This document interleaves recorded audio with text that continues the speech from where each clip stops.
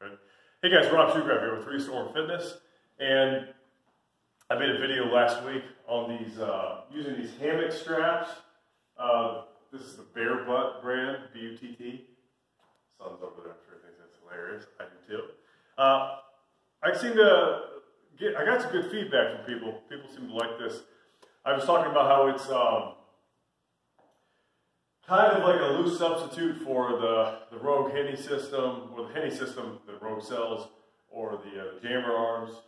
Kind of similar, you can do a lot of neat stuff with it. I've been fooling around with it a little bit more, mad scientist kind of style. And what I have here is kind of a loose substitute for, I know they make like the dumbbell, what the heck do you call them? They're basically like J-hooks made specifically for dumbbells. You guys know what I'm talking about probably, where you can set the dumbbell where you want it and use it within the paddle rack. And that's all great. Another thing you have, I can't remember the thing that's coming out, my buddy Mark, who again brought this idea to me, he's talked about it before. He'll put it in the comments. I know, Mark, I know. What's the product that's coming out that with the dumbbells that it's all smart and everything? This is kind of like a stupid version of that, but it works.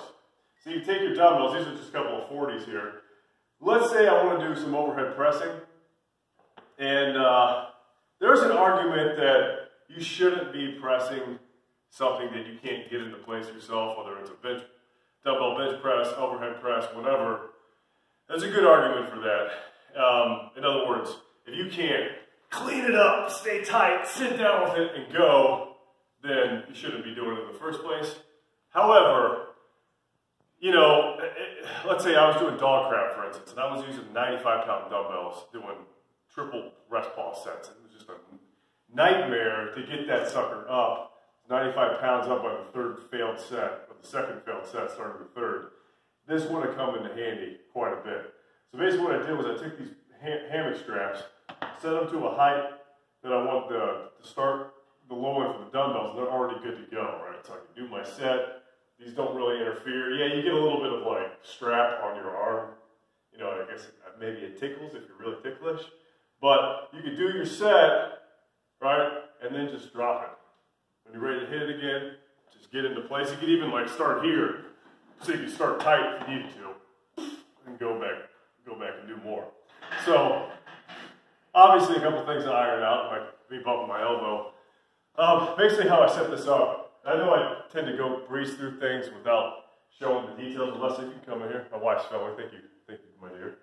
I take this hammock strap, so you know, this isn't big enough. It's about 2 inches, which is just big enough for a barbell sleeve, but it's not big enough to put a whole dumbbell head through, especially if we're talking like 95 pounds. But what I could do is I took, you just have to see where I put that. Thank you. Took something like this. I've talked about these infinity loops a million times. Just a little nylon strap, tie-down strap. Ran that through like so, through like this. Then you put one dumbbell head through there. You might want to put it like up on the J-hook. That's how I did it. So I kind of balanced it up there, then ran it through, and then run it through the other side. And now it makes like this nice little handle for you. You can do it with bench press, you know, because you have these variable heights. Bench press, I suppose, a row variation if you wanted to. You probably do just about whatever you want.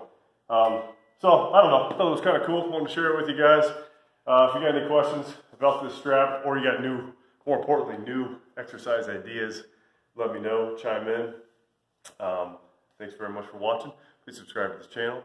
Thank you, Leslie, for filming.